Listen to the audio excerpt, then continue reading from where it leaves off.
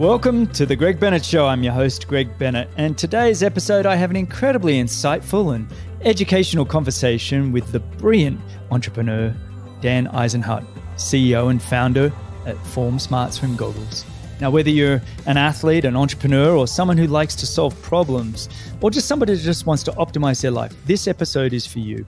In this episode, Dan discusses his journey from competitive swimmer and mechanical engineer to founding Recon Instruments, the world's first smart eyewear for sports, and more recently founding Form Smart Swim Goggles. Dan describes the importance of team and playing to his strengths and mitigating his weaknesses, and we peek into the future and how technology is likely to change. Now, some housekeeping before we go on. Firstly, thank you for supporting and sharing the show. It really means the world to me. Now, if you are enjoying this show, you'd be doing a huge favor if you could share it on all your social platforms and get the word out. Or you can support me by supporting the show's partners, Athletic Greens, Hyperice, and Form Smart Swim Goggles, all brilliant companies and just fantastic products. I hope you enjoy this conversation as much as I did. And remember, success comes to those who endure just one moment longer. Do you want to move better? Do you want to reach your full potential? If yes, then you should really consider Hyperice recovery tools. Personally, I use the Hypervolt and the vibrating roller daily. So simple, quick, and easy to look after my body at home. Hyperice is currently running a few sales on both the Normatec line and the Hypervolt with Bluetooth. It's a great time for anyone to take advantage of the discount. Plus, get 10% off all Hyperice products using the exclusive Greg Bennett Show code Greg21 at checkout. Go to hyperice.com, that's hyperice.com, hyperice.com, and use code Greg21 at checkout. Are you someone who enjoys swimming in the open water? Personally, I love it far more than the pool. The thing, though, that I miss in the open water swimming is the ability to get any feedback. But now with the Form Smart Swim Goggles, I have that covered. Whether I'm in the pool or open water, I can get my feedback. With Form Swim Goggles, you can see all your key metrics while you're swimming: your distance, pace, stroke rate, and heart rate. This swim data is displayed on the goggle lens, and you can customize the display to see the metrics you want to see. The goggles track it all and are automated. You start them at the beginning of your swim, and you don't have to press any buttons in between. They automatically track everything. The goggles connect to the Form Swim app on your smartphone, and there you can review all the details of your swims. The battery life is incredible, with a 1-hour charge giving you 16 hours of swimming time. So go to formswim.com/Greg, that's formswim.com/Greg, and get $15 off. Or you can use code Greg15 at checkout. I'm using Athletic Greens every day. Great taste, so quick and just ready to go. I've discussed Athletic Greens with several of the guests who are using it daily as well: Melinda Carfree, Timothy O'Donnell, Tim Don, and Sebastian Kinley. You see, Athletic Greens is more than just a multivitamin and mineral. It's a delicious blend of 75 superfoods, vitamins, minerals, probiotics, greens blend, and more to support your gut health, energy, immunity, and stress. My focus is overall health, longevity, feeling good, and feeling like I'm optimizing each day. And Athletic Greens is there for me to do just that. I've also been doubling down on Athletic Greens vitamin D. A huge portion of the population are vitamin D deficient, including myself. And right now, Athletic Greens will give you a year's supply of vitamin D for free and 5 free travel packs with your first purchase. Please do yourself a favor and sign up.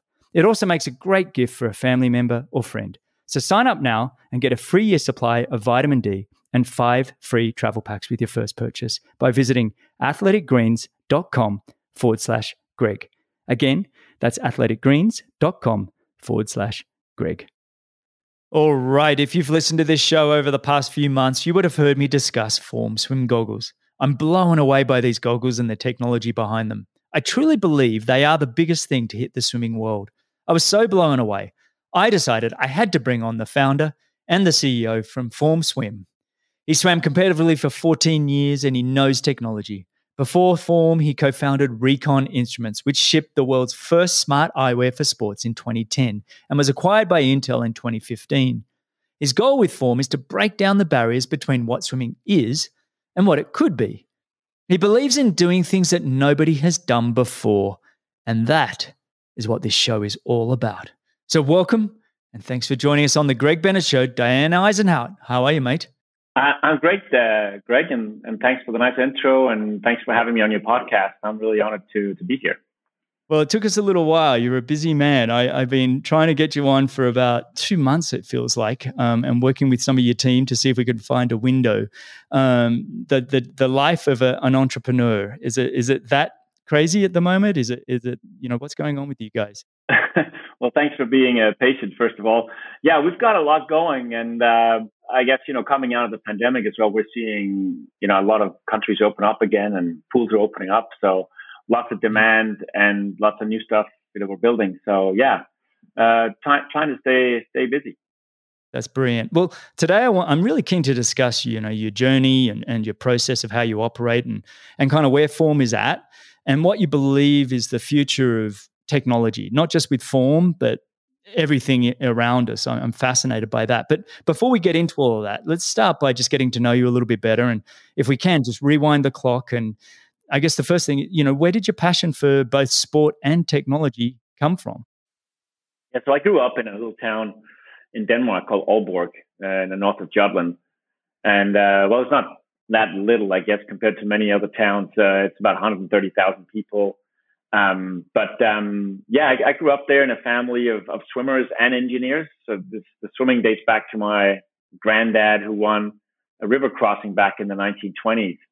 And he had never taken any swim lessons, but he just, I guess, had a talent and just a passion for it and continued to swim. And then, he had 3 sons, and one of them, eldest, was my dad, and they all swam. And then me and my brother, we also started swimming, and all our cousins swam. So, and both my brother and I are engineers, and my dad's an engineer, and his brothers are engineers. So it was just natural to talk swimming as sports and engineering from a very early age. That's where it started. Wow. And like I said in the intro, you swam competitively for about 14 years. Did that take you around the world? Who did you swim for, or where did you swim? Yeah, so I guess through your lens, this is totally amateur compared to what your achievements have been in the triathlon world. So I was swimming at the local level and in my own country, and then swimming in the U.S. as well. I did spend a year at college in the U.S. That was a great experience, and I swam, many different sort of competitions in countries all over Europe, and never did go to the Olympics or anything like that. So my talent didn't go that far, but I always had a passion for it. I always loved swimming. I loved the longer races. So I was sort of 200, 400, and 1500, mostly 400 and 1500 meter, which seemed long back then. Now it's a sprint if you're comparing it to an Ironman. But I think mostly I was never looking at it as something that I was going to be a champion at in terms of on the international stage. I didn't see myself having that much talent, but I did love swimming a lot. To this day, love swimming and passionate about endurance sport. You're the opposite to me. Swimming was the thing that I had to add on. I was like, don't get me wrong, that's not fair. I love open water swimming and I love in the surf. I just wasn't much of a chlorine pool type swimmer. For me, if you could put me out in the open water or catching the waves, that's when I'm in heaven. So when I say I don't love swimming, that's really not true. But I do enjoy it. Now, you studied, you come from a family of engineering. That's amazing. All the same kind of engineers, or you're all branching off in different directions? I was branching off. I became a mechanical engineer, and my dad's an electrical engineer. And then when my brother, did his engineering degree, it was the new thing was computer engineering.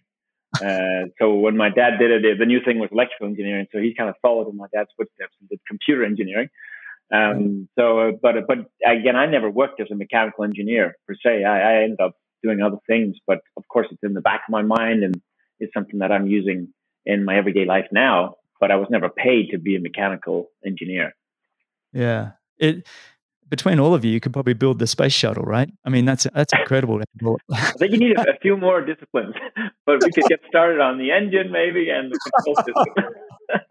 I just find that extraordinary. I love it. Have you got kids now? I have 2 kids, 5 and 7, boy and girl. Okay, and have they got that engineering mind as well? Are they see a problem, they've got to fix it? What are they like? I definitely have seen that with my son, and I think my daughter might have it as well. But I'm not trying to pressure them into anything. I'd love for them to become an artist or something else. It would be actually refreshing for them to go a different path. And even my mom actually told me back in the day, she said, for God's sake, don't become another engineer. And I was like, no, don't worry, I won't. And I thought I was going to become a doctor. And my mom worked at the hospital back then. She was doing like night shifts. She was a bioanalyst in a blood bank. And so she had connections, and she got me hooked up with this doctor who was working a night shift so I could shadow him around for a day and see if I wanted to become a doctor. And when at the end of that, I was like, no. I actually witnessed a prostate surgery. It's probably not the best type of surgery for me to witness the first time, but I just wasn't into it. It just wasn't my passion. I never considered that as an option again.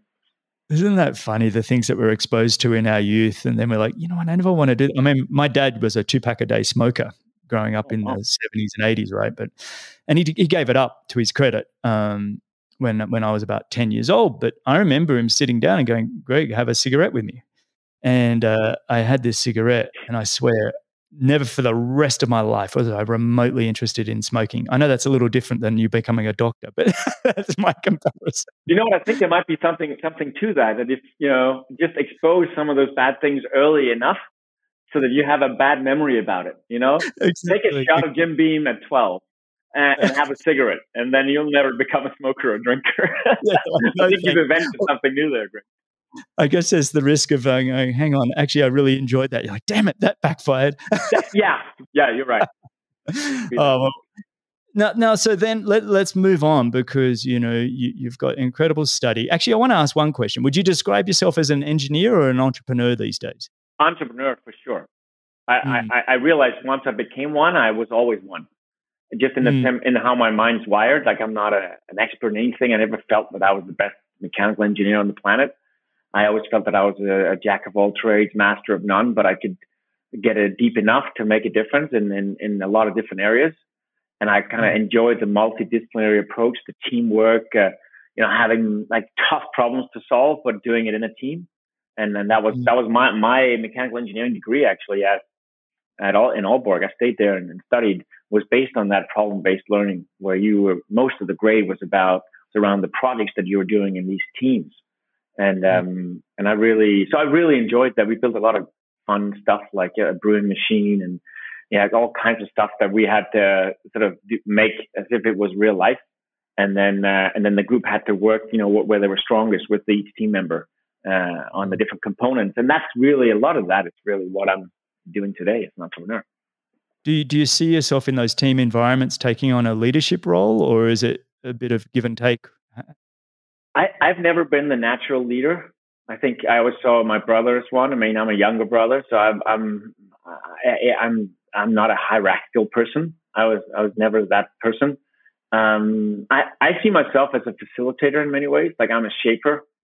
I guess, I really love that dynamic of synergy versus compromise, where you're kind of, everybody's seeing the same thing, and everybody's got the same view of at the end of a meeting or a project, that this is where we're going. So I like that idea of a vision and a teamwork, in the team, that you're sort of feeding off each other's ideas, and you're not thinking much about status or who has the right to say something. It's all about the ideas, and then shaping the discussion and molding something valuable together is really what I'm passionate about doing.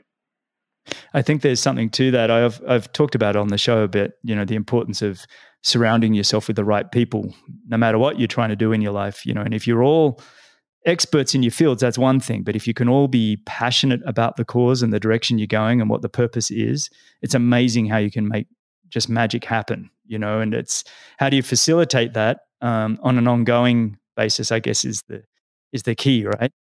It is, because I think one side is letting the creativity flow is so important, because I think every person just has this almost limitless creativity, and you have to make sure that you harness that and release it. But at the same time, and that as an entrepreneur, is that if you're not focused, you will get nowhere, because you can go down a rabbit hole so easy. So how are you going to both unleash the creativity, but also bring it back in and focus on what matters? And that's always the challenge, I think, for anybody in your personal life as well. There's so much temptation everywhere. So how much bandwidth do you have? How much time and resources do you have? And then try and be cognizant of those boundary conditions early on. so that you can navigate accordingly. Well, I think a lot of it's just communicating, and then there's obviously that level of trust and respect. It's like any relationship, whether we're talking a marriage or your relationships at work, they all require the same kind of massaging, constant looking in and making sure things are ticking along well. I guess on that, you left university and you've started this company called Recon Instruments. Tell us about how that evolved, and was that the same team from university that you guys went on to make this happen? Yeah, there's actually an interesting chapter between those two events. So I left university. I did my master's also in Denmark there in engineering, and then I went straight to that. I didn't go work in between. And then, worked as a consultant for, I think, 5 years, got a job at PricewaterhouseCoopers consulting division, and I started working on implementing SAP systems, so these big ERP, enterprise resource planning systems for big clients. And did that. Never really passionate about it. I loved the challenge and working again in teams and the freshness of going to a client and understanding like their complex needs and trying to solve that for them. So I did really enjoy that.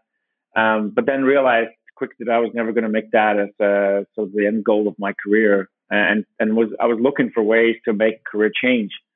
And I thought, you know what, I'm going to do an MBA. And I always I tried to be transferred. And you're like this. When I was IBM purchased PricewaterhouseCoopers at one point, and then I became an employee of IBM. And I thought, okay, now I can actually maybe get a transfer to Australia, because I was always fascinated with Australia. It was just this promised land, and I wanted to go there. So, and that didn't fall through. That fell through, so I couldn't go. But I thought, well, if I do an MBA, I can maybe apply at a university in Australia, and I did that. Applied at Melbourne Business School, got in, and went there when I think I just turned 30. And I went there and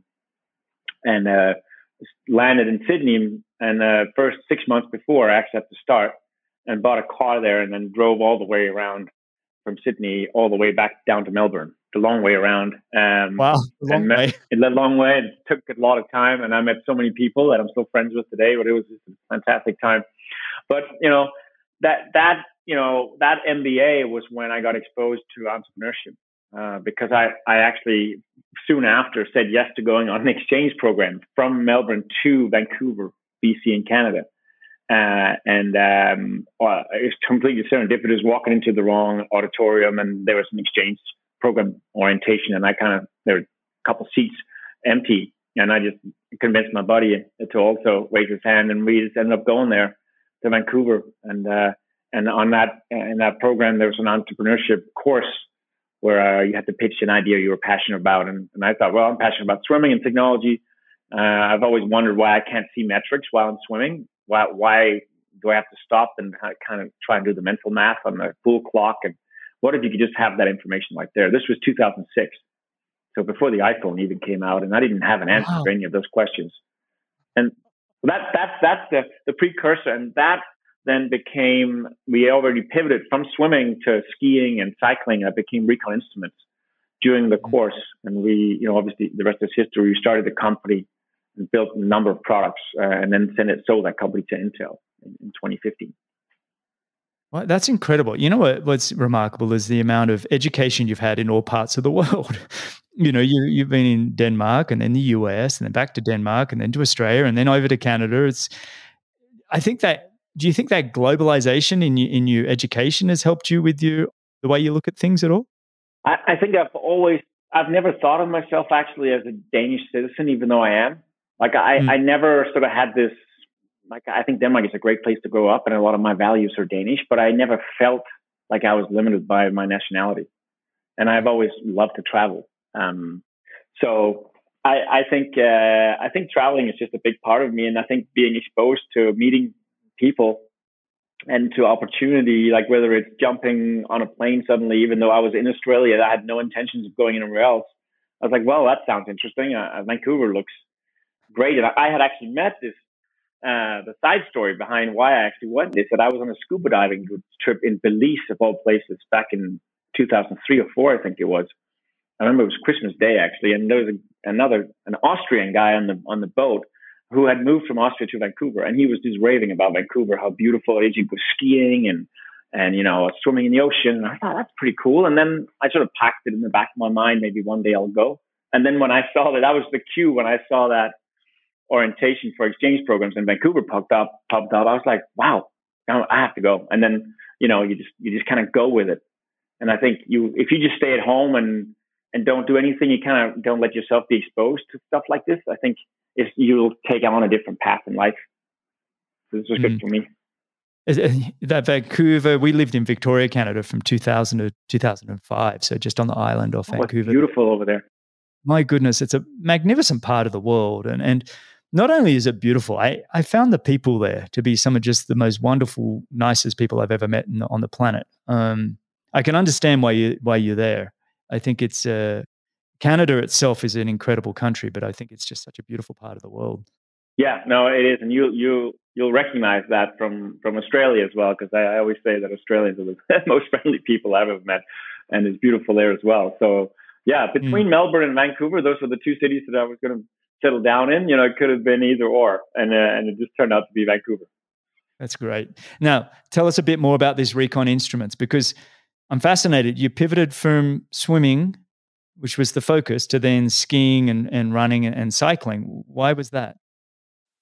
So it was really out of necessity. We started in skiing, and that was sort of the DNA, the core of Recon Instruments. So this was, let's say, the school project was in 2006, and halfway through that term, we pivoted from swimming goggles to ski goggles. We knew Olympics was coming up, I guess 4 years later, or just under 4 years later, in Vancouver. And so that was already on our mind. And we were looking for a different application, but where you were sort of solving the same problem of access to information as a hands-free. And we looked at all the different things. And then we're like, well, skiing, you're already paying, $200 for a pair of goggles. You're paying $100 for a lift ticket. So the money's there. And there's a bit of bulk there you can hide stuff in. And that was the main reason why we didn't go ahead with the swimming goggles. It was just too hard to pull off. So we settled on that, and we managed to do a business model where we could partner with the world's biggest brands, because they all wanted this. And we defined a geometry, a standard that we patented, that meant that we could sort of quote unquote force those big brands to adopt it, because there's nobody else. And then we could co-brand with them. So we always said we were the Intel inside of the action sports industry, and then Intel ended up buying us, which is always funny how that happened. But so that was out of necessity from a technology perspective, and we saw that was probably skiing was the best use case, we thought, as well, all things considered. So that's what we went ahead. And then eventually we realized that it was too seasonal, and it's just too difficult to keep mind share of customers when you're only in their minds maybe a week a year, if you're lucky. And then the rest of the year, they don't care about you. And we only had revenues, sort of November, December, January. And then everything goes on sale for a couple of months. So we needed to find a hedge against that. And that's when we came up with the sunglasses for cycling and running. And we developed those sunglasses ourselves. We didn't go through partners. That was too complex. And that was really the precursor to Form, in the sense that that's when we learned how to build eyewear. We weren't just the technology inside somebody else's eyewear. We became completely vertically integrated. And we had the whole stack in-house. And that was both scary, but also empowering, because we had that control. I remember you guys advertising, and did you sponsor Chris McCormack? I can't remember who. We did. So this was not until Intel purchased us. And then I became the general manager of the global head-worn division. And under that, there was a bunch of projects already going. And one of them was the Radar Pace with Oakley. And he was, I think, we sponsored him for the launch of that product. Gotcha. I remember that. Now, when it came to cycling, did you have any issues with people being able to see clearly? I mean, that was the big thing. It was like, when we're wearing this, I don't want to be seeing numbers when I need to be seeing cars or something. Yeah. You know what? I was always worried and aware of that. And we did our best to really mitigate risk as much as we could, of course, in the software and in all kinds of disclaimers. But, it was the first product of its kind. And we were called sort of the sporty cousin of glass. It's funny because we launched the world's first consumer heads-up display with the ski goggles, and then we just ended up we weren't able to put it into a sunglass until later on. But I knew that it was an early generation of it, and it would take some years to get small enough to hit mainstream. So I saw it as a lead use case, cycling, and then the platform underneath, which was Android. So we had a whole SDK, like an ecosystem of developers that developed apps for us. Like we even had a GoPro app, for example, so you could actually stream GoPro live video feed into the goggles and the glasses. Wow. And we ended up putting a camera as well on the glasses. But so we were more looking at the platform approach and letting the market dictate, okay, which application is going to actually be the killer app. And that was across sport and enterprise. And we ended up having a lot of really interesting apps. Like one of the interesting ones was a paintball application. Actually, a paintball mask company came to us and they said, hey, we actually make paintball, like the guns and the masks. And we were thinking maybe we can integrate that and get live feed from the gun. And we can even put a camera on the gun. You can shoot around corners and we can see how many shots have been fired. And then we can do body tracking, red, blue team. We're like on it. And we built that application, and that was just after Intel purchased us. And we ended up showcasing that at CES in 2016 in January, and won one of the innovation awards there. So that was an interesting application. But there was a ton of different applications there that we were trying out. But we didn't really have the killer app, I would say. To your point, it wasn't mature enough, but we could say this is a no-brainer. There were still some trade-offs. It still blows me away what you guys are capable of. And I love hearing your passion, the way you talk about it. It's just incredible. There's an idea and you know what the next steps are. What was that like when Intel bought you guys? What was that process like? And did you feel like you were kind of giving up your firstborn, and when you became a general manager, what was that like? Suddenly, did you have a boss? That's kind of a different world for an entrepreneur to go into. Yeah. I think as an entrepreneur, you're always used to having, bosses that are your shareholders and your customers and your board and everything. So there's no such thing as a bossless existence, right? So you're always working to please somebody because you want to sell what you're producing. But I didn't have so much a problem with that. I think your first question there, I think the timing was perfect because we had reached a stage where we would need so much money to try and go for the next step. And get this to become the new user interface at a time when we still had to put in probably 3 years of R&D, whatever use case we were going to end up winning, whether it was in the enterprise or in sports.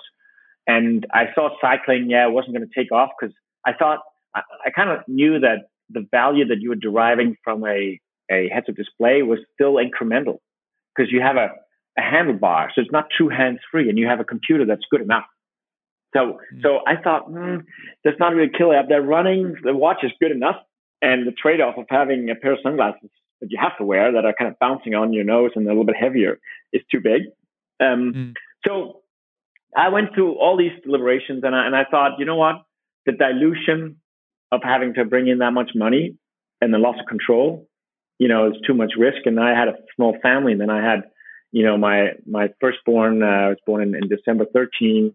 I was 2 and we had another one coming, and I thought, okay, now it's probably a good time. So it was the right time to sell, and I didn't have any issues with it. And I thought it landed in a good place. Intel is a fantastic company. And I really, really respect Intel and what they're capable of. Just the smartest people. Like if you're in a room and at least half of them don't have a PhD in chemistry or something, then it's then it's an unusual meeting. So it's just there's a lot of smart people there. So that was really cool. And I think to your second part there about suddenly now working in a Fortune 50 company, right? I went from being in an organization where let's say we were 65 people when we sold to sort of in my P&L there was like 1,300 people all over the world.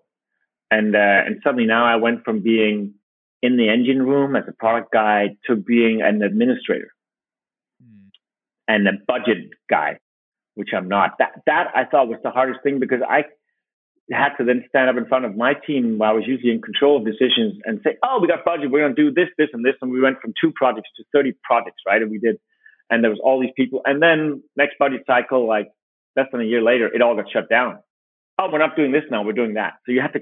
And whereas I know that R&D cycles are they require like a firm decision, lots of research, but then a firm decision, and you stick to it. because it takes 2-3 years, right? And then this whole back and forth, that I thought was the hardest. And so when you left Intel and you decided, did you decide to start Form Swim Goggles right away? And was there any pushback from Intel on that, or were they happy to let you go and go about what you wanted to do? Yeah, I mean, Intel was a really good buyer in the sense that they're entrepreneurial. At least they are they give a lot of freedom to their employees in terms of also having outside interests, as long as you disclose them. So I disclosed them, upfront. And I said, listen, I am passionate about swimming and swim tech. We never did that. We were in Recon. We tried a couple of times, but we just didn't have bandwidth. I said, I feel like I own that. And lo and behold, they countersigned that, and I actually ended up carving out the whole swim tech space. Wow.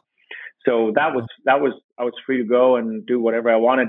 And so I actually started up the project almost the week after we sold the company. I called some of my former employees that had actually one of my co-founders here at Forum, Adam, is from Brisbane, Australia, and he had moved back for family reasons. So he was not part of Recon anymore. So I was free to kind of approach him, and I said, Adam, do you want to start this up? And he's like, sure. And he basically, said, okay, and ended up moving his whole family back up here. He's still here. But, and another person who was in charge of optics at Recon, but had left before Intel purchased us. I also got him back, and we started to have weekly meetings about this project, and we built a little proof of concept. So yeah, I started basically the week after. A quick mini break. I really want to encourage you to do something special for yourself and sign up for Athletic Greens and get a free year supply of vitamin D and 5 free travel packs with your first purchase by visiting athleticgreens.com/Greg. Again, that's athleticgreens.com/Greg. If you want to see all your key metrics like your pace, distance, stroke rate, and heart rate while you're swimming, you need the Form Smart Swim Goggles. Go to formswim.com/Greg. That's formswim.com/Greg and get $15 off. Or you can use code GREG15 at checkout. Take advantage of the great sale going on now at Hyperice. Plus get 10% off all Hyperice products using the exclusive Greg Bennett Show discount code GREG21 at checkout. Go to hyperice.com and use code GREG21. I love the fact that you've kept this same kind of team, this core, that you've been able to travel with for the last, however many years. There's something to that, I think, where you can all be on the journey together. Yeah, that's really, I think without that experience at Recon, I mean, there's really not many people that have on their resume that they've built, 5 generations of consumer heads-up displays for sports. There's nobody. And so those people I have in each of the positions here still today, most of them are from those days. And you end up getting more and more as Intel started closing down divisions. I just kept hiring. At one point, we were 50% ex Intel Recon, and 50%, and they were actually happy because they felt bad that they had to close down because they change obviously strategy all the time. And I was like in a position where, yeah, I'll take him. I was like waiting for their non-compete but yeah, I'll take him. So it was a really good and still I think I was very specific about this not being a Recon 2.0. Like I said, this is a new team, new culture. Leave the Recon, sticker, whatever it is, at the door, and let's not use that word ever. I ended up slipping up a few times and say, "Oh, at Recon we did such and such," but I don't do that anymore now. Yeah, it's all like because you can't have an A and a B team, and it's different. And so now we're formed, and we have a completely different culture, and I think a way better culture. And a better brand and better everything. So it's a step up from Recon.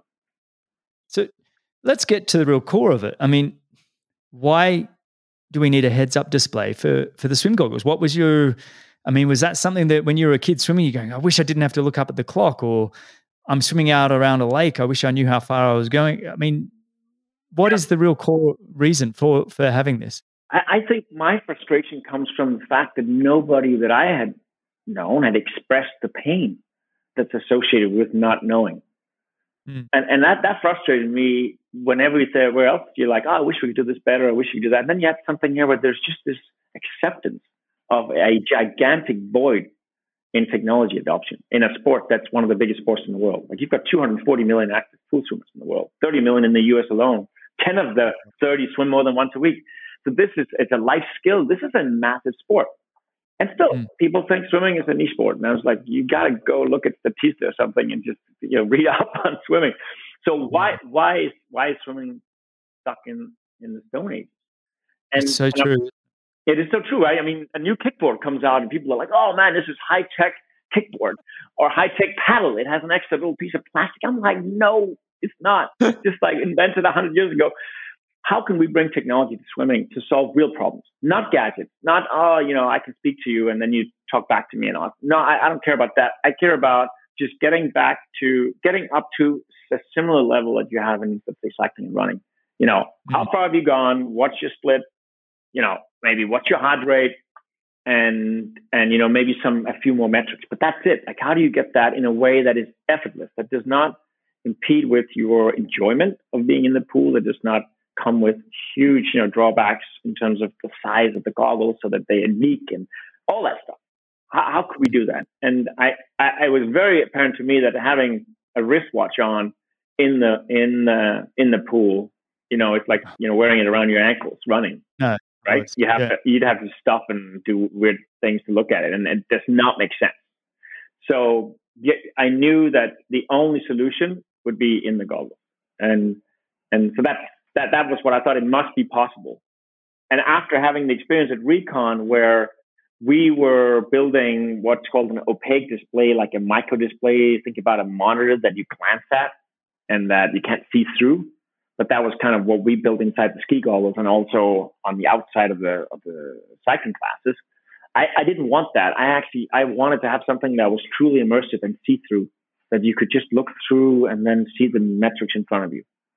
It blows me away. The pair that I have, and I'll never forget jumping in the pool earlier this year, or was it late last year, whenever it was, and I was with Laura and I said, here we go, I'm going to try this on. And I said, I hope these numbers aren't so distracting. But what blows me away, and you can probably explain why it is this way, is I swim and I'm swimming along and I have to remember to look at the numbers. Like, your eye doesn't look at the numbers. You have to go, what are the numbers I'm looking at? You have to consciously say that to yourself. And that's what was incredible about me. That was probably the biggest takeaway I had from them was, well, firstly, they just feel like normal goggles. But secondly, there was the numbers weren't in my way. I had to actually make the effort to consciously look at them. Yeah.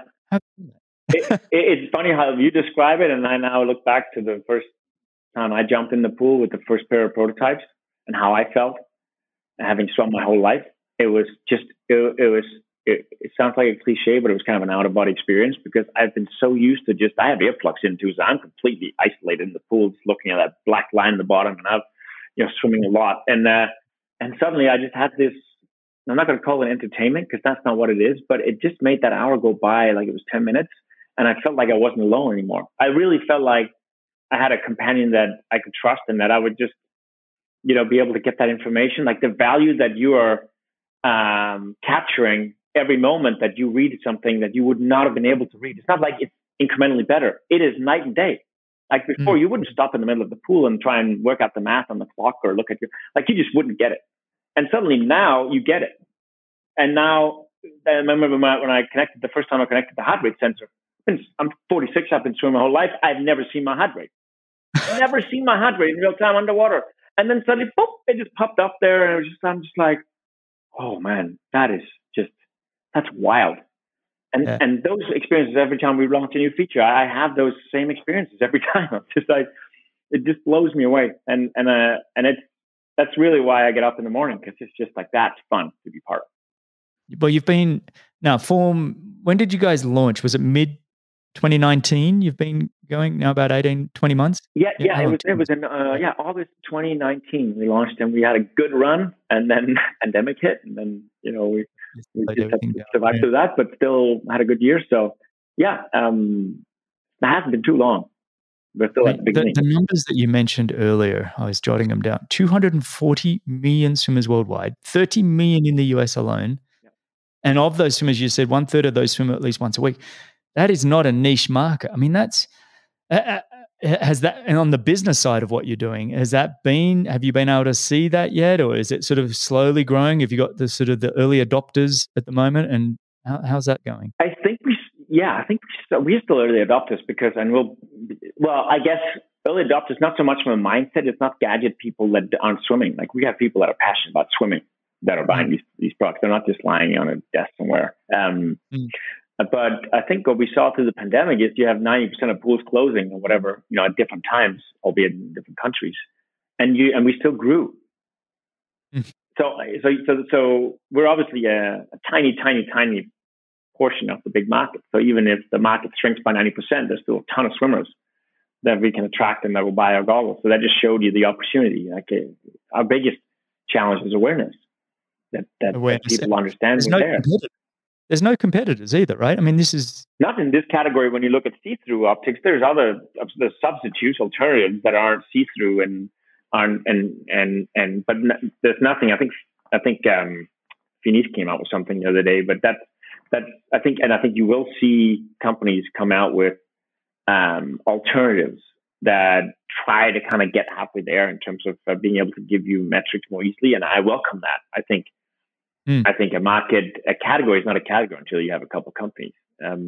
But for us, we have the IP on the see-through optics. We designed that in-house, and it's a very tricky thing to do underwater because of the different refraction index between the water and the air. So you have to come up with some stuff there to make that work. And so we do feel that this is not a land grab, sort of a race to try and get big as quickly as possible to avoid sort of the competitive impact. We're obviously moving fast, but we do have the luxury of having those barriers to entry. You make a good point there about the marketplace, and you think of the Garmin GPS versus with the Polar, with the the different brands that are out there that we use for running and biking and all the different measurements, and it creates a whole marketplace that builds the a rising tide lifts all boats. I think totally. That's a great way to look at it. How have you found and the data that comes from the goggles and how that can be used to improve performance?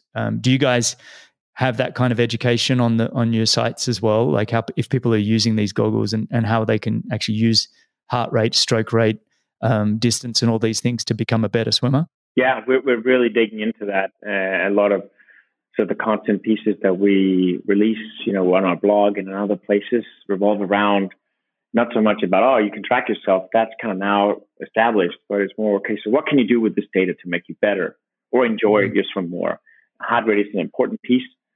We use distance per stroke and stroke rate, looking at how can you make technical gains at the same heart rate.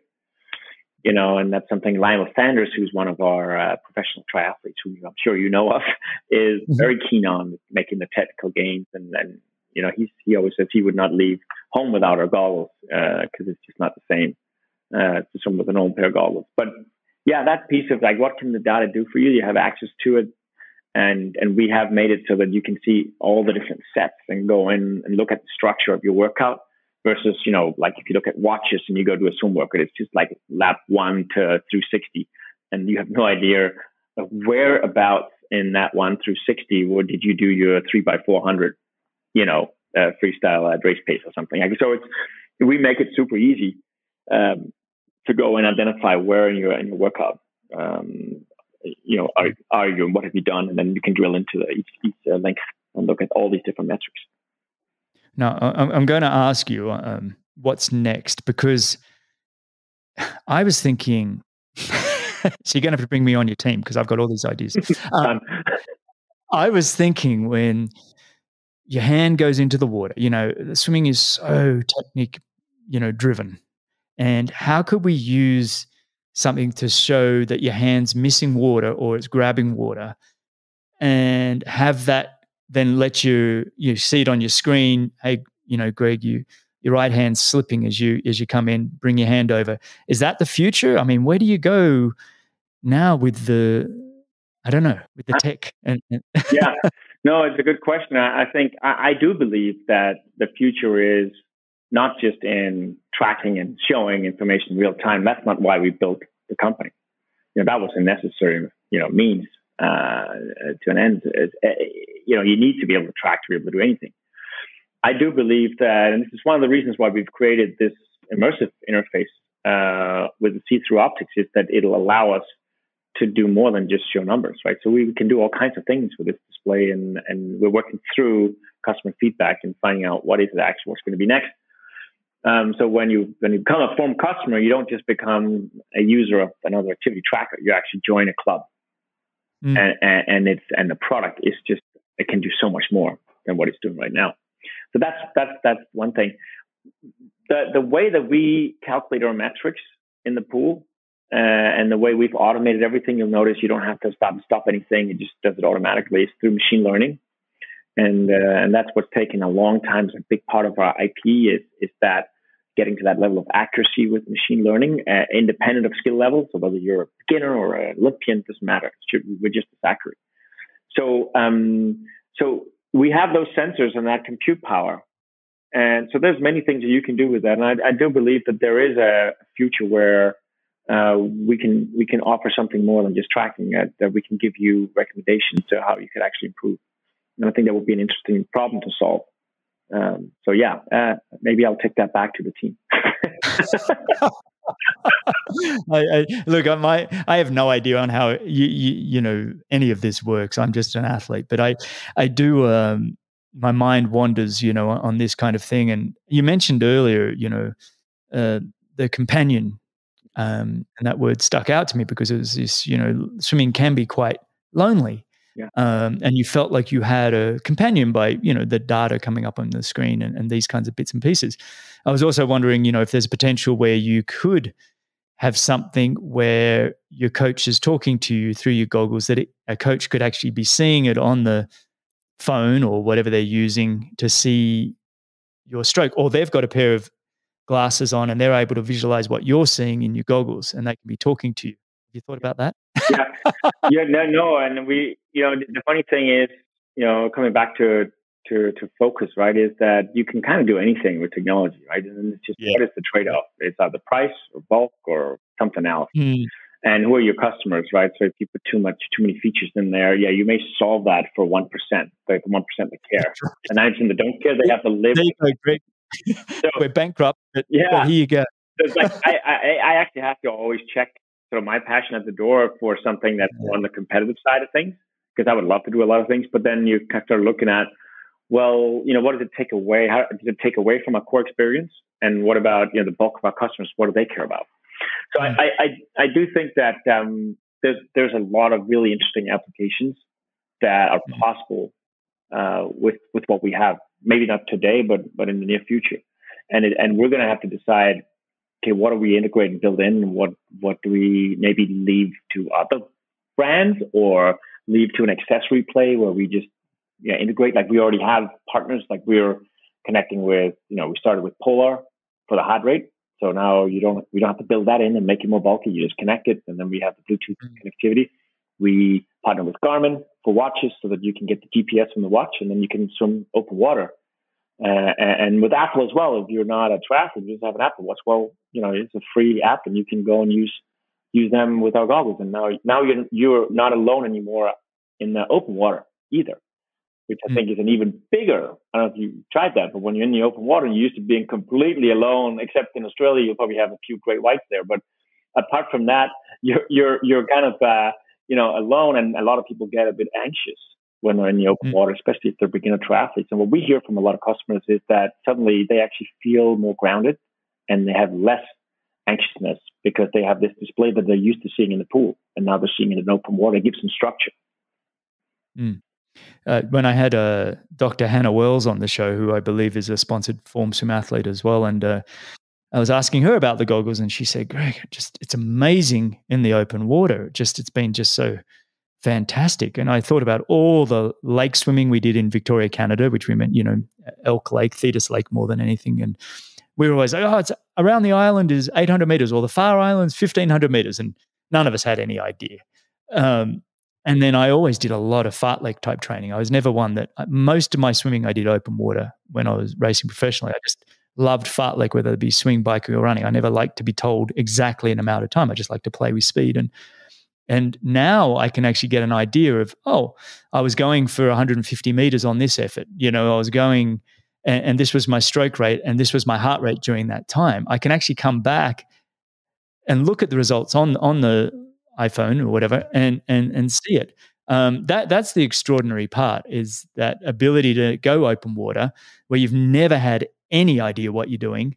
And now you can come back and go look at it. I mean, you can look at it while you're doing it, is my point, but then you can come back and analyze it when you come back. Yeah. It really is fantastic. I want to move on to a little bit. When I was preparing for this, I watched a video of a presentation you did, and it was Smart Eyewear 2031. Now, this was back in 2016. I was wondering if you could share for our listeners the story that you talked about with the wristwatch in 1916, and then give your thoughts on where you see, in the next 10 to 15 years, the world going, because I just found that all really fascinating. Yeah. Yeah. So a lot has happened even since that talk. And I was still employed by Intel.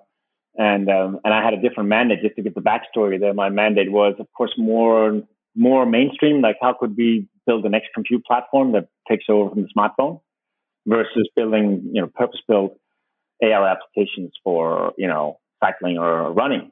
So there's a different set of constraints there. You have to be way smaller, and the technology had to be see-through. And we had some crazy development that within Intel, like stuff that I had never seen before. So the context of this was more like, okay, what is the mainstream application for augmented reality?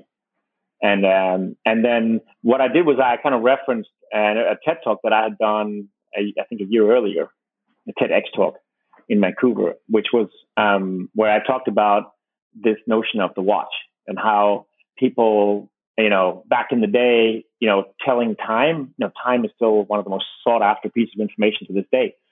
Back in the day, it was location dependent, right? So you had to basically be at the town square to see the time. And then after a few hundred years, the pocket watch emerged. And all you have to do is take it out of the pocket and then open the lid, and there was the time. You consumed the time. So you were suddenly mobile. You could actually take time with you. And that changed the world in many ways. But getting from the pocket to the wrist was something that took hundreds of years, because it was perceived, it was really the first wearable. Is the wristwatch, and this notion of the fashion aspect being a blocker more than the technology being a blocker to adoption, I think I've always been intrigued by. And we could talk about when you move from the wrist to the face, that is a gigantic leap, and that's why it's taking so long. And it really took the soldiers in the First World War to come home and show everybody their wristwatches, because they had used them in trench warfare. It's hard to hold a gun and at the same time take a pocket watch out, because they have to time the attack.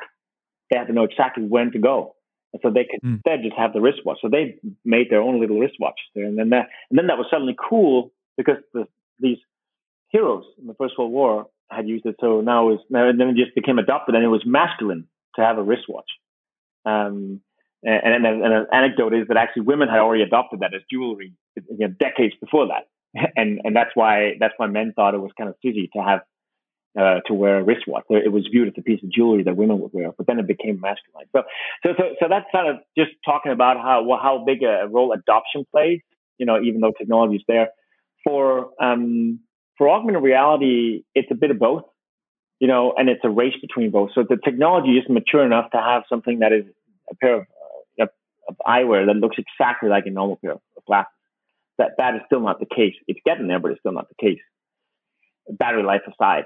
But even if it were the case, let's say, people have individual tastes and needs, and they want to be able to get the glasses. They may not be wearing glasses at all. So why should they suddenly start to wear glasses? And then you could say, well, the benefit of wearing the glasses, let's say if you're not wearing glasses, or if you don't like the glasses as much as if, you could just choose freely, the benefit has to outweigh the cost by at least a 10x. And it has to be like, wow, I'm getting all of this just for that. Okay, I'll do it. So there's that matrix, cost benefit matrix there that's happening right now. So what I was trying to say, and that was maybe not as popular inside Intel at the time because we had ambitions to launch like the world's like the next UI within a few years. And what I was trying to say with that was that I didn't believe that was possible. And I said that this is that's why I picked 2031. And I said it's going to happen for sure, but it's not going to be now or tomorrow. There's going to be multiple vertical applications. Swimming is one. There's going to be enterprises, tons of vertical applications that are specific problem. Before you have what's called a horizontal, which is the platform. But I think what I learned most from actually researching for that talk was this notion of a world where we do have AR, where we all are wearing glasses with augmented reality and computer vision and overlaying of all kinds of personalized information annotated in front of you. How would that change the world? And this comes back to seeing, I think there's going to be a shift. We're already starting to see bubbles now with the internet where if you have certain beliefs, well, they get reinforced by your search history and so forth. But in the future, when you have wearing eyewear, every single person is a bubble because you may sit and watch the same movie as somebody else, but you're seeing two different things. You may have chosen a filter that gives you a link to the clothes, to buy the clothes that the actors are wearing, and the other person may look at the resume annotating top of your vision of each person, and the third person maybe see something else. And when you're outside, so all these filters, this individualized experience, I think is going to create some challenges in terms of how we interact with the world that's now completely different depending on who you are. Do you think there's a possibility of disconnection? I mean, it's one of the things we're facing now with people on their iPhones. There's this, are we more social or are we less social? Because quite often we're socializing while we're using an Instagram app or whatever, we're chatting with our friends on a phone, and we're almost bringing the phone up to the eyes. So maybe now we're kind of looking at somebody and we feel like we're interacting, but we're not really. I guess on that, what responsibility do the guys like yourself, these tech builders have with these kind of products to make sure that they're for good use and not tearing society apart, I guess? No, you're asking the right question. I think that was a dilemma that was going on inside my head because I was in charge of all of these projects. And I have always seen AR as a tool. I'm more somebody who likes a specific problem and then a solution to a problem. And I'm not a social media person myself, but I like to use technology to solve problems. So I'm probably more in the purpose-built camp. But at the same time, I also kind of know if you're looking at history, bringing information closer to your attention is one of the main goals of humanity. Like the information and being able to do something more efficiently is so deeply encoded in our DNA. And if the technology is there, I think it's going to be used. So I definitely think there's a responsibility to try and tame that and think about the ethics and the regulations beforehand. I mean, you can think about, I am a big opponent of the mobile phone as something you just kind of have to check every second, even though all of us have had that situation where you're just like, okay, I've got nothing else to do. Do something, look at your phone. But you probably would have something else to do if you didn't have the phone. You may have to sit and think about like what you're going to do tomorrow or something like that. So I do fear a world where, what we're seeing now is nothing. But AR could amplify all the bad habits. That is a big fear of mine. And then you can talk about advertising and, all the big ecosystem players. There's going to be the same, Apple, Google, and so forth. And they're going to want your eyeballs. And now they have them, literally. And now they can subsidize everything and make it free for you. And now you give up your freedom because now you're being served up all this stuff. And it's complicated, but I'm also a brand. I like to sell products. And if I didn't have Instagram, Facebook to get customers to my site, I wouldn't sell products. So it's very complicated. It is, isn't it? I even find that with this show and things, I've never been, most of my athletic career was before the iPhone and social media and that kind of thing. And so I remember even having sponsors going, Greg, how many social media followers do you have and how often are you posting? I'm like, what are you talking about? I'm not going to talk about myself unless somebody asks. Yeah. That was the generation I came from. So this whole self-promotional thing has never felt natural or comfortable. And, I do this I try to promote the show and what we're doing and because I want people to hear about it. And I think it'd be great. So you as much, it's a love-hate, isn't it? These platforms that you have. No, it is totally. That's why it's so complicated. It is complicated. It is complicated. Let's talk about you just quickly, and the way you operate on a daily basis. Are you a routine type person, being an engineer? I assume are you a routine type of guy, or are you? Yeah, yeah. And the funny thing is that, again, I don't identify myself as an engineer. It's just one thing I've done, and I work with engineers. But I'm just as an entrepreneur, creative entrepreneur. I think I'm just wired in a weird way where I'm very curious about almost everything. And I just try to. I don't feel like I'm an expert in anything, but I really do love. I just do love to learn new things. But I would say I have a routine, but I also have a routine that allows me still to be serendipitous about my time. Like, so I can go because that's kind of what's brought me here. So I try not to run too tight a ship where there's no room for anything else. Like, I can cancel anything at any time and do something else is what I think comes down to being, you have obligations, obviously, and family is number one. And then you've got, work, which is also my passion and my hobby and what I find fun.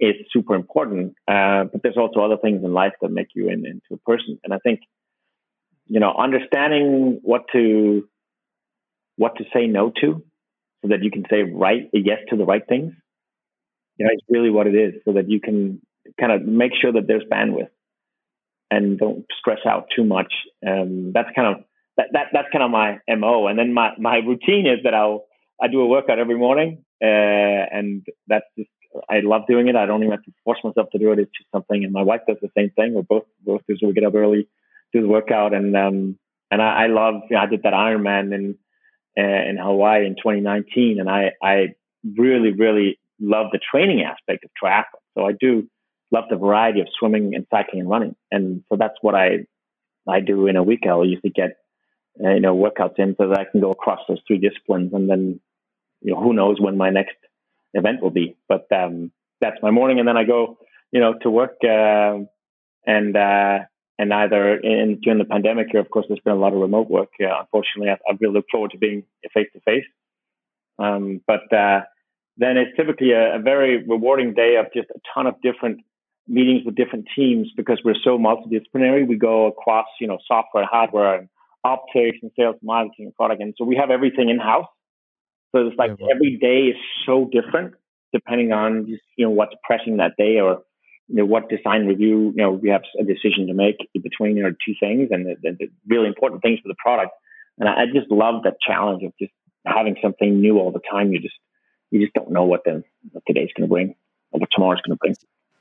So you describe yourself as you're not an engineer, but what you are a problem solver. You love to see you're creative in the sense that you're looking for all different little problems everywhere, and then you're trying to solve them. So when I call you an engineer, I don't even mean to call you a mechanical engineer. I just mean the way your mind works and operates. I see it as you see problems and you have to solve them. Yeah, and I think that's correct. I want to finish the show because I know I've taken a lot of your time, and there's a lot more you could be doing than talking to me. But I guess let's just end with a few questions, and maybe some fun ones at the end. But first off, what advice can you give to sort of a new entrepreneur or somebody that's got a new startup company? You've been through the process now a couple of times. Is there anything advice that you can give to a new entrepreneur or startup company? Yeah, I mean, I think the biggest piece of advice is that just make absolutely sure that you're extremely passionate about this idea before you go down the path. A lot of people want to be entrepreneurs, and maybe they feel that they are in an industry that will allow them to get a head start in that industry, but they may not be passionate about it. It's not something that they really enjoy doing. And then there's just no way that you're going to make it if you're not passionate about it, because it's so hard. And it's not about the destination. It is the journey. It's a cliche, but it's true. And an entrepreneurial journey is, 7 to 10 years at minimum. And it's hard work, and you don't get financially rewarded until the end if you're lucky. Many don't. And you're still foregoing a lot of certainty with uncertainty. So you better love the process, right? And I think that's it. And then even when you have the passion, don't let that passion blind you and think that passion justifies making anything because you're passionate about it. then you're going to be unhappy. So you should make sure that you do your homework on customers and what they want, and be agile in terms of tweaking that minimal viable product into something that the customers want. And that requires a level of honesty, introspection, and sort of putting almost like an out of body experience where you may want something desperately, but you have to let it go if it doesn't make sense. And that you have to know yourself and surround yourself with people that are super smart and listen to them. And otherwise you're going to end up in the wrong place. Mate, you've just described being a professional athlete. Yeah, I guess you're right. It's not on to It's so funny. It's like you said, it took 7 to 10 years to get there. And then I remember sort of, let's say once I kind of made it, I guess, whatever you want to call it, started doing okay in the sport. And then people say, oh, when are you going to retire? You're like, I just got here. Yeah. You were one of the fortunate athletes to be at the top for so long, right? I mean, incredible run you had. Of course, you understood how to manage yourself and train well, which staying injury free and relatively is really a huge challenge as a professional athlete. I would imagine. I never was one, but I can see why you're drawing a parallel there. Yeah, I was very fortunate, and I've said it on this show numerous times. I'm incredibly grateful, but I had some talent, and I just, like you said, the passion. I was so passionate about it that I was happy to work as hard or as harder than anybody. But the final thing that I had, and you probably know the book, Malcolm Gladwell, his book Outlier. Yeah. And he talks a tremendous amount about, having opportunity. And my career is just splattered with incredible opportunity throughout. And that's what enabled me to have sort of that 28 years of being a professional athlete. Was when I got a bit rusty or tired in one direction, another door would open up. Yeah. And my wife just says I'm incredibly tinny, in the fact that things, fell my way. I got tired of the Olympics and the ITU, and then the American scene opened up and big non-drafting events happened. And then they started closing. And I had these every sort of 5 to 7 year windows where I got a little refresh button. So I was very, very fortunate. And I guess that's a lot the same with an entrepreneur like yourself. There's opportunity there, and you have to be willing and ready to see it and grab it when it's there. And that's, what I think a good entrepreneur can really do is see what is out there, what opportunity is out there. Yeah. What is noise, which most things are, that they come your way when you're on a path, and what is a real opportunity, and what is the time to actually make a change. And I agree with you. I think everybody is exposed to almost the same opportunities. It's a matter of how you prioritize and how you see opportunity. And it's, and I don't know if you're born with that or you tried once and then the formula, but that's a big part, I think, of getting, having success, whatever your success is, which I think is always has to be individual and intrinsic. I don't think success can ever be extrinsic, because then you're doing it for the wrong reasons. Those two things can overlap and often do, but it starts with the intrinsic, goals. No, that's a fantastic answer. Let's have a look. The next one's kind of the same thing. We'll run down it anyway. What is, a tip that you have for people on how to optimize the lives that they're living? Yeah, I guess it's sort of a variant of what, my answer to the previous question, but I think I've never looked at myself as sort of somebody that was good at optimizing in terms of, I guess, regimented and having from 7 to 8, I'm doing this, and 8 to 9, I'm doing that. I don't think that's my skill, actually. I can be hopelessly unoptimized to the point where I'm... Well, maybe that's being optimized. You got to be careful. Yeah. Like I always said it to my wife, Laura, I said, I'm very good at being lazy. I think I'm very stubborn, and I'm willing to work hard when I feel it, like it's the right thing. But if I don't feel it, I see my son has it now, and it frustrates me to no end. But when you can't get him to do anything he doesn't want to do. And I'm driven the same way. I'm really driven by motivation. And that's why I get that. If I get a scent of something and I like it, there's no stopping me. I just want to do it. But then you can't force me to do anything. And if I don't have that goal and purpose, then I'm just in sort of a standby mode until something better comes around from an opportunity perspective. So that's kind of how I work. But I think from the outside, of course, I do, really value time in the sense that, one, I'm in charge of my own time to a certain extent.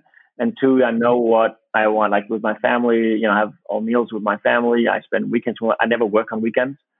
I don't log in at night unless I really have to. And I try and force myself to prioritize hard during the week. So it means that I have to say no to a lot of things. But I think, again, it opens up for those things that you can then say yes to things that really matter and be honest about it instead of kind of trying to be led by other people and making you do stuff you don't want to do. You have just answered that question so well. I'm a big advocate of kind of asking yourself who you are and then prioritizing what do you really want? Yeah. And then are you in control of your own life? Asking yourself, are you in control? And a part of my life now is that same kind of thing, is exactly like you with two young kids. It's going, well, that's, if I'm going to be a dad, be a dad. Yeah. And so how is that going to look? All right, well, I have to get up at 4 each morning and work till 7, but then do an hour activity of whatever work that is. And then I have the kids 8 till midday every day. And then I have a couple of hours in the afternoon to work again. And I do that 7 days a week. But it's that designing the life that you want and by the prioritizing, and it's okay. If you're a dad that doesn't want to put your kids first, I get it. But be honest, right? So, and then prioritize it. Yeah, couldn't agree more. It's just as long as you stay true to what is important to you and your close ones, and then you can live with something that's different than somebody else. Maybe you decide for 5 years to I'm going to get the career going and it's going to benefit everybody. You do that, but at least it's a push phase. It's a push phase. We always call it.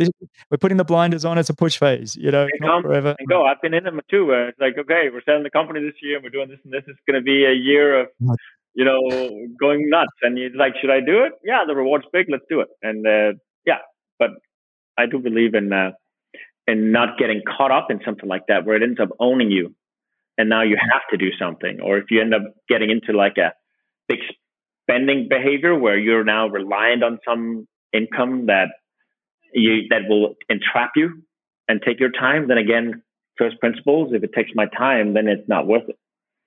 Exactly. Time's the number one commodity. That's what I say. Sure. People pay for my time, not my expertise anymore. It's like, it's time. It's time. Yeah.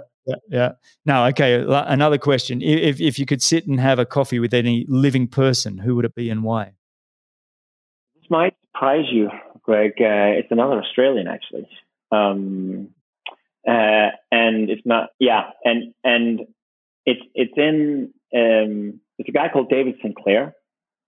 Mm-hmm. And he's, I guess, a geneticist or a biologist, and I think he has a lab at Harvard, and he's into this whole reprogramming, basically, where he sort of asks the question: why is the fact that we die at a certain age, why is that not considered a disease when we are characterizing cancer and AIDS and all kinds of other diseases? We tend to sort of band-aid and try and cure these things instead of trying to look at the fundamental problem.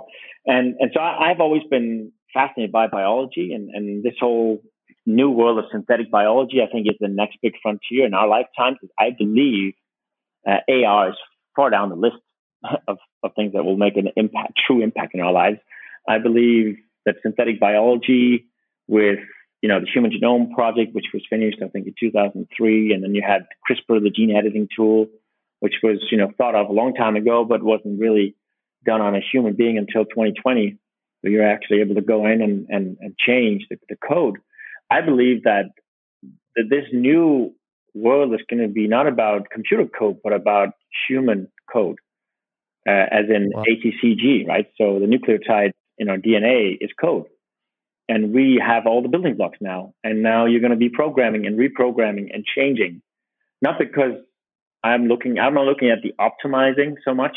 I'm looking at, imagine you could now cure all the inheritable diseases, or cure cancer, or cure all these other things. Imagine you can go from living, maybe 65 years actively, which a lot of people can do today if they're lucky, and then they have maybe 15 years of just like slowly deteriorating. What if your lifespan could be healthy all the way through? Through this reprogramming. And this is something that, of course, sounds like sci-fi, but it's actually now, I believe David Sinclair was named one of the 100 most influential people in the world last year. and he read a book, wrote a book called Lifespan, which is I would recommend anybody to read. But it's such I own the book. That's where the names come from. I'm like, yes. So last year with a brand new baby, I went out and bought, every time I had a guest on, they mentioned all these books, and Lifespan was one, and Breathe was another. And I have about a dozen books next to my bedside with a 1 and a 3-year-old. They look good on the side table. I haven't even had a chance to read it, but Lifespan is mentioned a few times. Truly fascinating stuff. And I think it's just So that's the person I would love to have a coffee with one day. No, it's great. What a great answer, and fascinating. I'd like to just be a fly on the wall on that one if I could. Yeah, I might have to try and get him on the show. That's what this show is good for, right? Just reach out to people that really interest me. Yeah, he's from Sydney too. So exactly, there we go. I just say, hey, mate, I'm from Sydney too. You ready to have a chat? A lot of people in Sydney. Yeah, you should probably know somebody who knows him. I've been trying to get Hugh Jackman on and Chris Hemsworth and a few of these other Aussies on, and they're not getting back to me yet. Getting back to you, man. Okay. Anybody that knows it, flick them over. All right.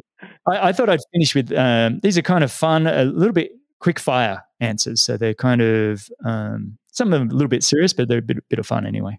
And we'll just finish up with these. So you ready? It's just 12 of them. Sure.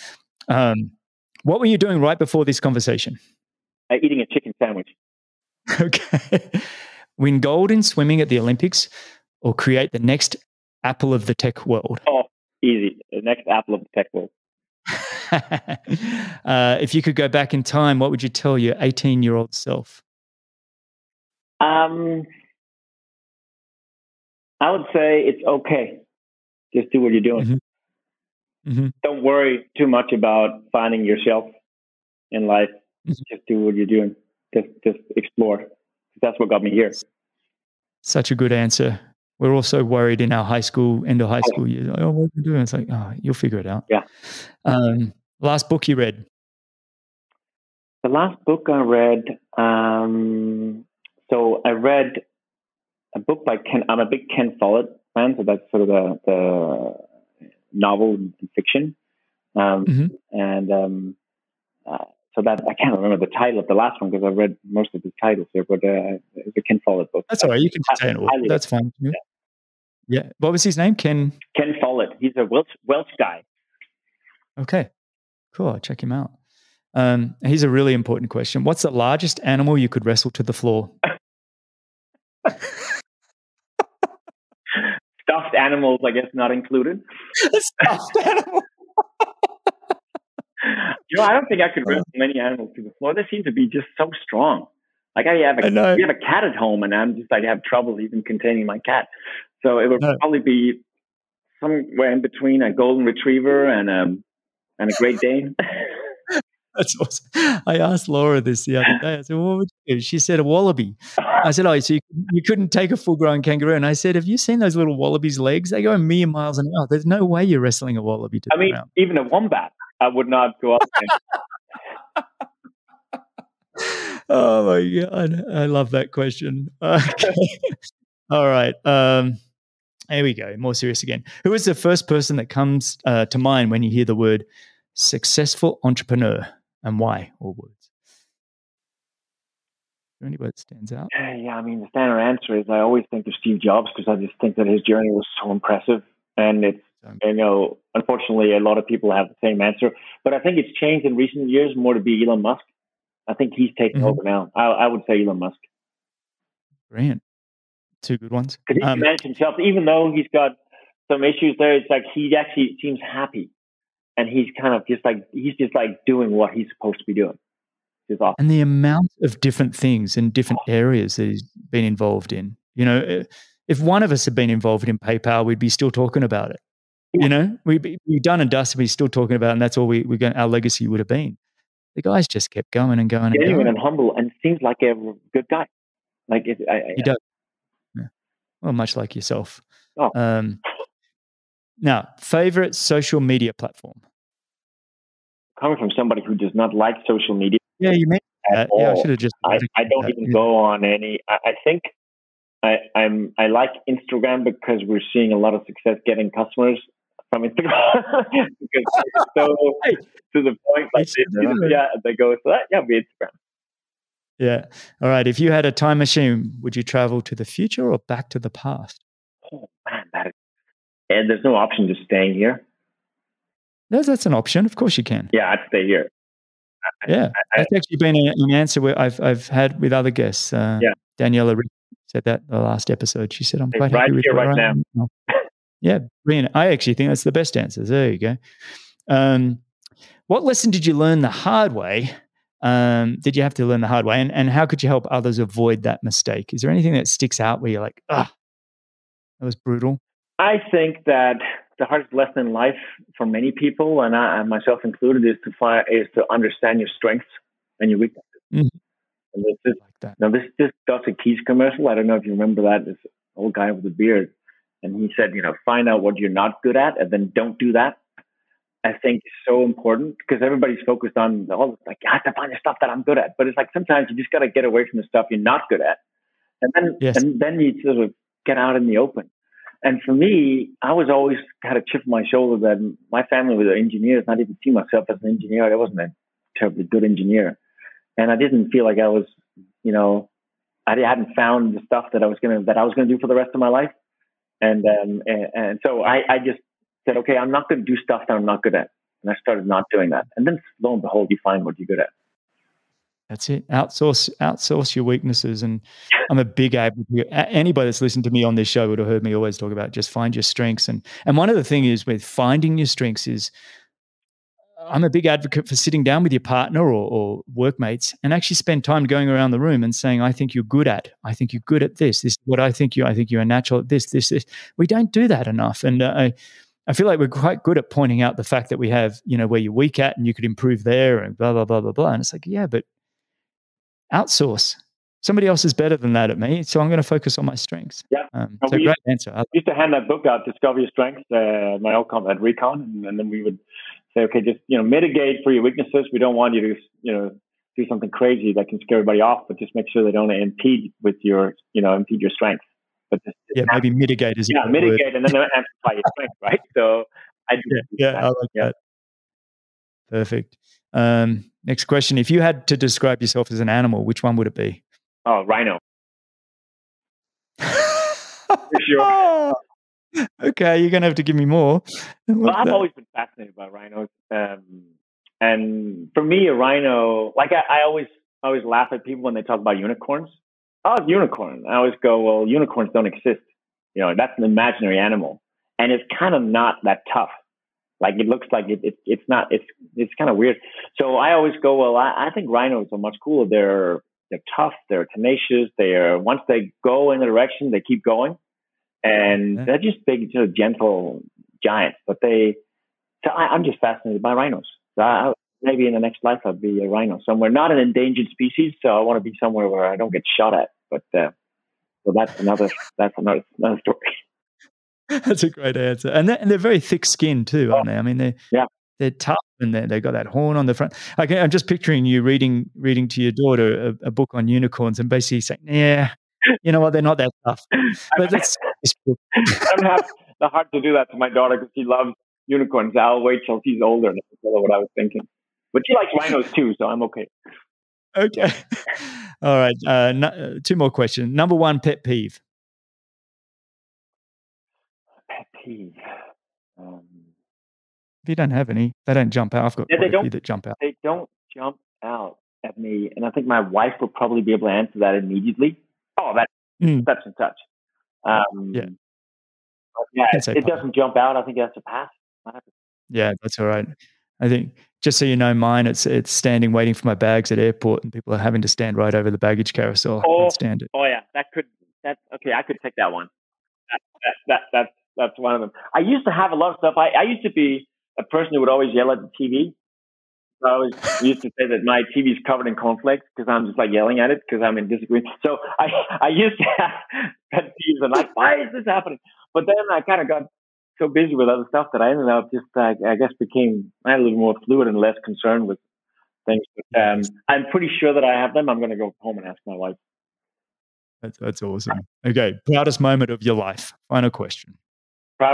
When my firstborn. was born. I love That's, and of course it happened again when my daughter was born 2 years later. But yeah, that was just an out of world experience. And I think every dad and every mother would say the same thing, but it's just, until it hits you, you don't really understand. It's really important that it doesn't. Laura and I always say that the love of a child, it's so great that people that don't have kids don't know what it is they're missing. I have no idea. No. And I don't want to be condescending about it. And that's why when I was single up until I was like, well, in the sense that I was unmarried up until I was like 30, I think it was 37.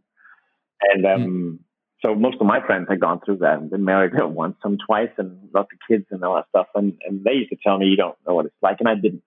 And I truly didn't understand that until that moment when son was born. And I was like, oh, okay, this is what it's about. A complete recalibration of your values and your priorities and everything. And yet I feel like I'm doing more things that I love than I ever did. So it's a weird thing. I think you must just get more focused on things that matter. You become more productive, don't you? Yeah, time matters. Without having to I feel that you become more productive without the self-help thing of, I have to be more productive. I have to learn this. I have to learn that. It's almost like a natural instinct that kicks in that gives you that super strength of being able to, not even compared to women that actually have to give birth to kids, which, we will never understand how that is like, right? But I think as a man, as a father, I definitely felt that sort of, and suddenly I had more bandwidth, even though I had less sleep and theoretically less time. Yeah. I think this is a good place to end, mate, with that. I can't, thank you so much for your time and just sharing your journey and just so much knowledge, mate. Just incredible. You and I can't wait to do this again with you in the future where we maybe sit down and have a beer and just chat in person. I'd love to do that, Greg. And it was a real pleasure to be on the podcast. This has definitely been a fantastic conversation. And yeah, let's meet in person where, I guess you're in the U.S. somewhere. We're in Boulder. We're in Boulder. Beautiful. Yeah. Beautiful. Isn't it? Yeah. Yeah. Well, they're two great places, Vancouver and Boulder. We were both pretty spoiled, but mate, well, I got to thank you for creating the Form goggle, mate. I like I said in the introduction, I truly believe they are sort of the biggest thing to hit the swim world that we've ever seen. I just think it's fantastic. That means a lot. Thanks a lot, Greg. I appreciate that. We're going to keep innovating and keep pushing this. And like I said, awareness is the most important thing for us at the moment. People seem to really love these goggles once they try them. So we just got to get them out on more faces. All right, mate. Well, let's wrap it up here. Thank you, everybody, for listening. And you can see the show notes and timestamps and the coupon codes and all the links at bennettendurance.com/media. All right. Thanks again, Dan. Stay on the line, mate. Cheers. Thanks a lot for listening. If you enjoyed the show, your support would truly be appreciated. You can visit the Patreon page or you can subscribe with your podcast app of choice. Don't miss the next episode, so subscribe and be notified. For show notes, if you want to know more, please visit bennettendurance.com. I'm Phil Liggett, and on behalf of Greg Bennett, here's to the next time, and I hope you will join Greg again very soon.